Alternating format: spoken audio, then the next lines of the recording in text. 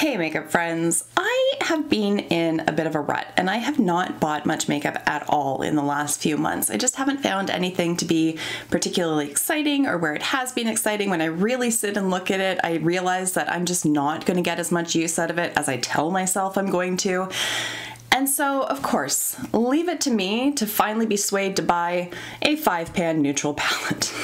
Let's get into this.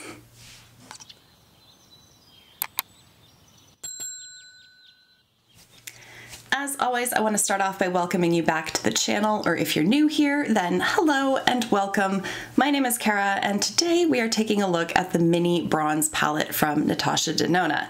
Now, in looking at the Sephora website, it says that the shades in this one are inspired by the midi-sized palette, the bronze palette. I don't have that one, so I can't do any sort of direct comparisons.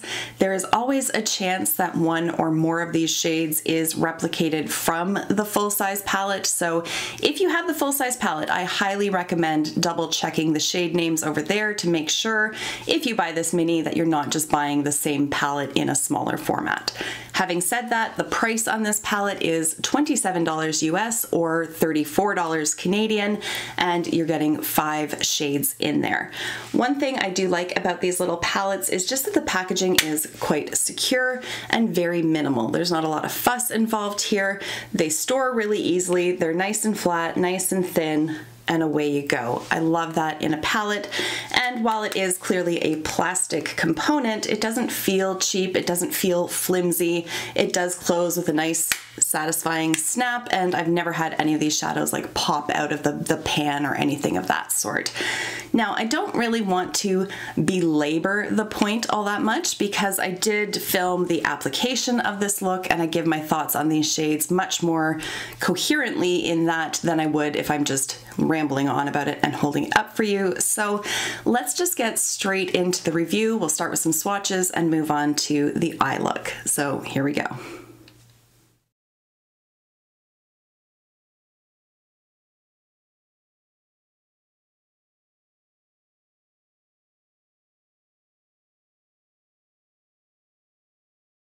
First is the shade Russet, a matte, warm, dark brown, followed by Flesh, a matte beige nude. Then we have Gobi, which is described as a matte medium tangerine brown. Then Bronze Foil, a metallic coppery bronze. And lastly, Tough, a matte medium terracotta.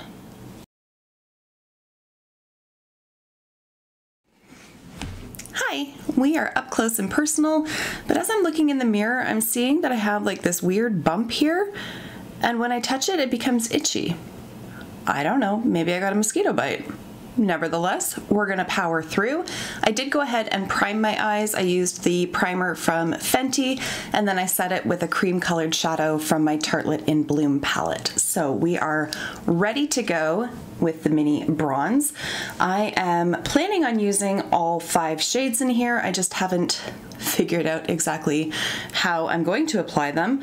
But I am going to start with this lightest shade here, which is called Flesh.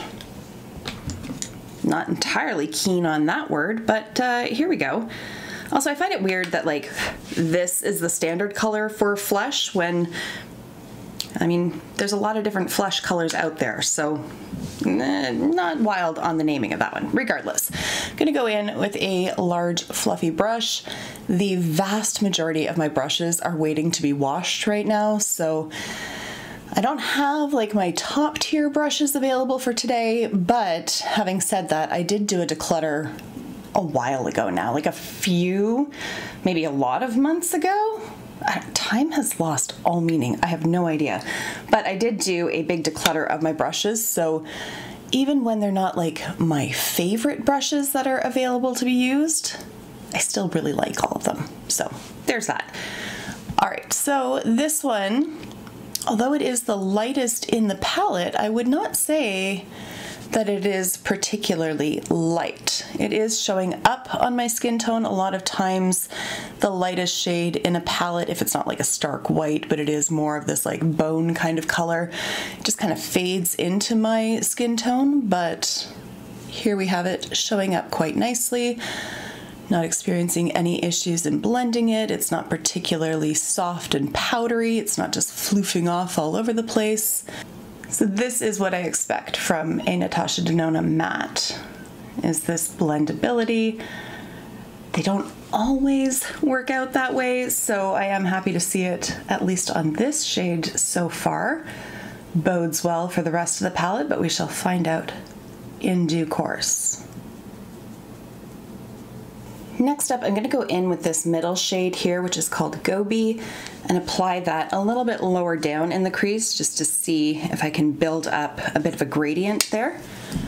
And because this one here turned out so much oranger on my skin, I don't really know what to expect with this one, because I actually had to double check, because as I was blending this one, it looked like I was blending this one. I wasn't, but it looked like it, just the way that it actually translates onto my skin. So let's see if this one has any surprises in store as well.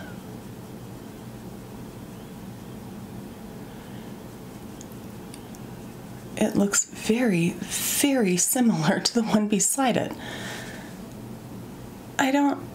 Did I fuck it up? Did I? I might have. Let's see. I'm gonna pick up some of that lightest shade here on this brush. Just gonna apply it on the back of my hand. No, I did not mess that up. That is the color it's showing up. But then if I use like a little color switchy thing and go into that one in the middle, Gobi. You can't see what I'm doing. I'm sorry. Well, we can't see what I'm doing. Just give me a second. Let's see here. So that's Gobi, and that one is Flesh. They're very similar.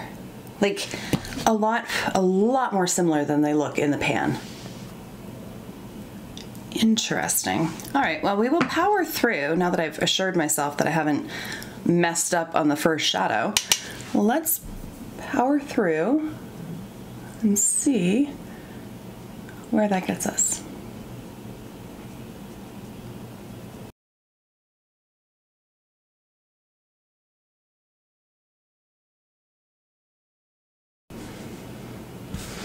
Not so much with a gradient yet, but we do have two deeper shades still to come. I mean, I guess there's like a bit of a difference, but it's pretty subtle. A lot more subtle than the pans would suggest, at any rate. But regardless, even with all this blending, I'm not seeing any patchiness develop. No areas are refusing to blend out.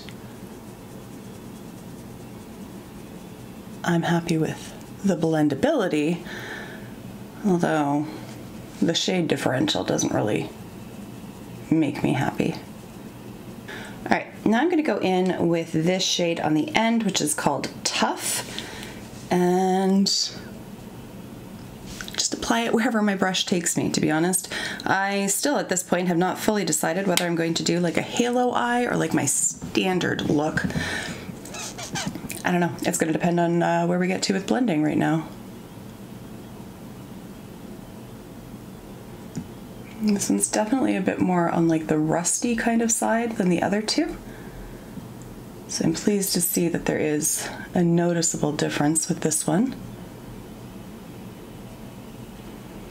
Although in terms of overall like darkness or depth, I guess, it's not exactly a deep shade. There's still one that's deeper, but when you only have 5, I do like when there's a little bit more of a noticeable contrast between the shades, that everything's sort of adding something and it's not just variations on a theme, if that makes sense.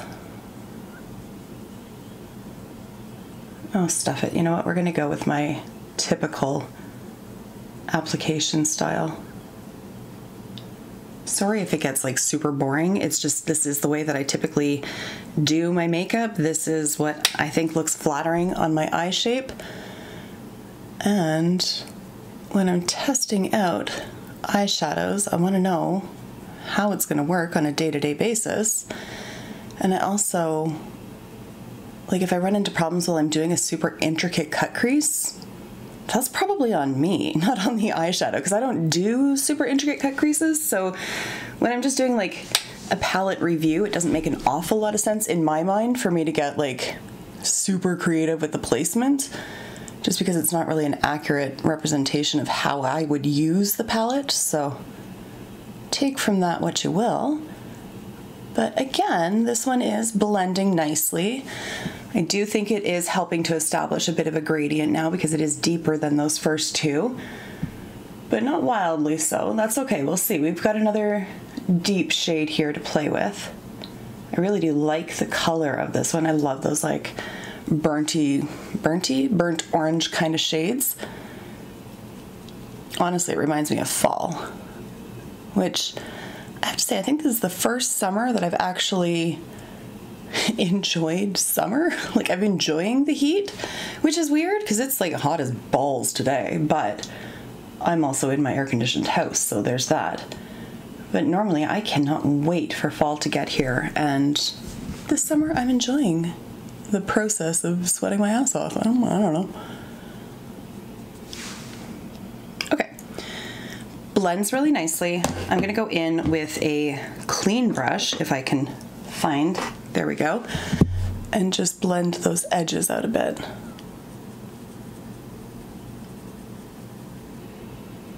Gosh, now that I've had my hair like lightened so much, and I mean the sun's not helping, but it's more like pink than brown, my eyebrows look like startlingly dark, and I am debating picking up some sort of new eyebrow product in a shade that is significantly lighter than I'm used to, but at the same time I don't care all that much.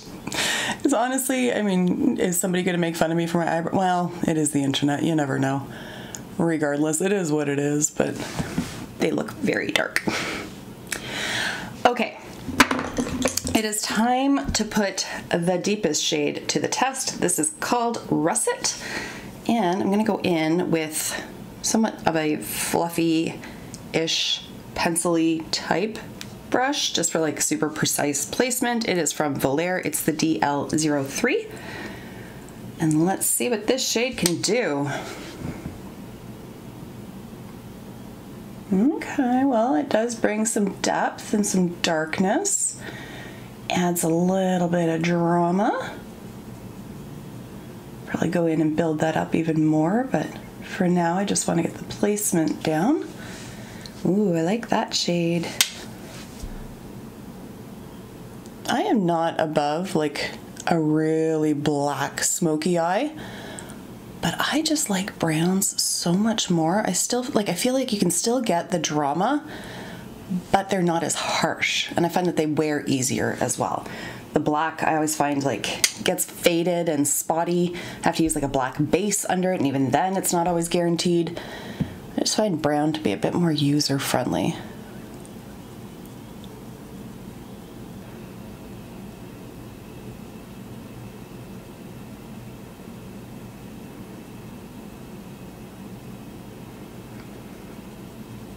I will say, I looked at the pictures on Sephora of the sample looks, I guess, and there's one that is just so beautiful. But it's either photoshopped or she used black, because I don't think I can make this shadow look anywhere near as deep as what it does on the model. And it's such a beautiful look, but I don't think I can achieve it with just these shadows. I know I can't achieve it with just these shadows. So there's something else added to it, and I don't like when brands do that because it's just misleading, and it's unnecessarily misleading. Minor gripe, but the point stands. I don't like when brands get misleading with their pictures, shall we say. That also goes down to like swatch images that are clearly photoshopped. Or also, who's the other big offender? Pat McGrath with like that dazzle overlay. I get it, it's a sparkly shadow, but I want to see the actual sparkle. I don't want to see an overlay. Just show me what your products can do. All right, I'm gonna go back with that first brush and pick up that lightest shade put that in Air Bunnies and just use that to help, again, blend out and diffuse those edges.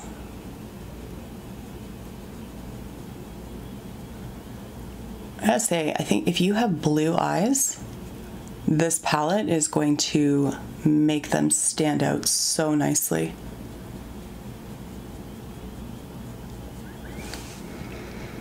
Like, I don't think it's doing any like harm to my green eyes, but it's not like making them stand out. I think blue eyes would really pop with this.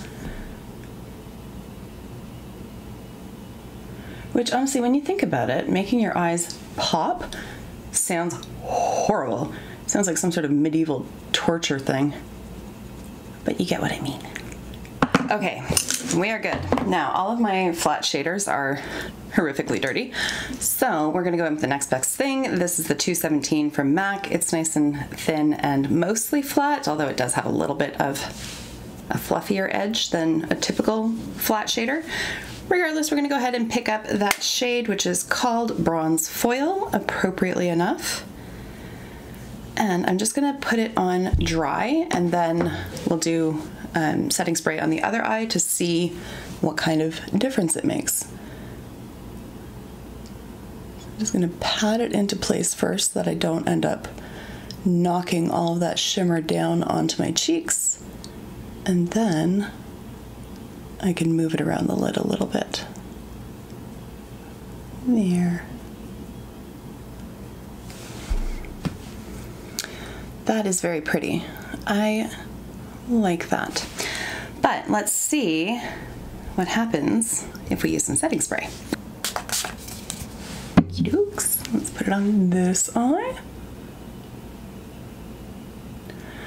I can feel it falling on my cheeks.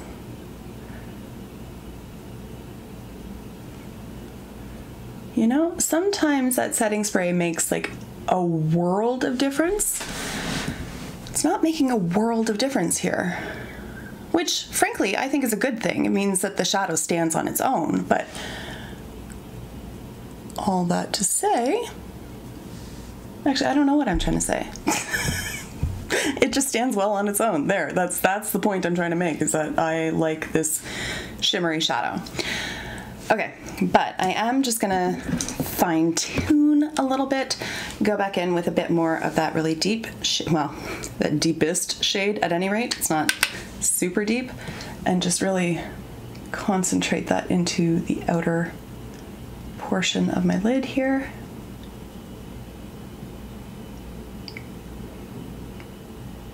Sort of stamp it into place. Okay, there we go with the shadow placement. I'm gonna do just a little bit more blending, although I'm not gonna be adding any more shadow. For the inner corner, there is really not an option for my skin tone in this palette. So I'm just gonna bring out a highlighter. I will put some in the inner corner, put a little bit under the brow bones. I'll do lashes and mascara, not lashes. I'll do mascara and eyeliner off camera, and then I'll come back and we'll wrap this bad boy up. All right, there we go with the completed look. So for the inner corner and the brow bone, I used Champagne Pop from Becca. You can now get it through Smashbox. I really think that it plays nicely because it has that little bit of an orangey, bronzy kind of undertone, so it's not too bright, and it just kind of blends all in with everything else. On my lips, I have one of the Natasha Denona glosses. I just about called it glasses. That's not it. Glosses in the shade Calla. And then for eyeliner, I used the Clinique Pretty Easy Liner in brown. And for mascara, I have the Lash Princess from Essence, the one with the aqua coloring on it. So that is the completed look. So let's back it up. I'll give my final thoughts and then we'll say goodbye. Okay, I've got two competing points of view when it comes to final thoughts. So on the one hand, if we just look at how these shadows perform, how they apply, how they blend, all of that kind of thing, I really can't fault them. These apply the way that I expect Natasha Denona palettes to apply. That's not to say that they always do. I think that her minis are becoming more and more consistent as time goes on, but certainly some of the earlier ones that I had, I'm thinking like Mini Sunset and Mini Nude, possibly. I can't remember which. It was one of the really early ones. I did not enjoy that very much. I found that those powders were quite dry and they just didn't work very nicely. Workable, but with effort. This, on the other hand, blended really nicely, layered on top of itself really well. I'm not complaining about the performance at all. But on the other hand, we've only got 5 shadows to play with, and I think there's a little bit of a missed opportunity with this palette in that the lightest shade could have been a little bit lighter and the deepest shade could have been a little bit deeper, just to give a bit more of a gradient and give a little bit more sort of options on how you can play with it. Make it really deep and dramatic, or make it a little bit more of a, not necessarily no makeup, but a lighter makeup day. So I am just a little thrown, I think, by the lightest shade in the palette that shows up so orange and relatively deeply for what it is within the palette. That one just kind of threw me. So I think if that one had been a little bit less intense in terms of the warmth, and if it had been a little bit lighter in shade, I think that would have given some more options. I could have used it as an inner corner highlight. I could use it even more effectively for buffing out other shadows. I think that there could have been a bit more versatility built into a 5-pan palette just from that perspective. So I think it's really going to come down to you. If you like the color story, and especially having seen those 2 first shades that I applied in action and how similar they are, then I don't think that this palette is going to disappoint you. However, if you have a ton of neutrals, which I do, so I really didn't need to buy this palette, but moment of weakness, here we are. If you have a ton of neutrals in your collection, you don't need this palette. You truly don't. And in fact, it's not even the kind of palette that I would say like, oh, but if you're going away for a weekend, this is one you can throw in your bag and you've got all your bases covered.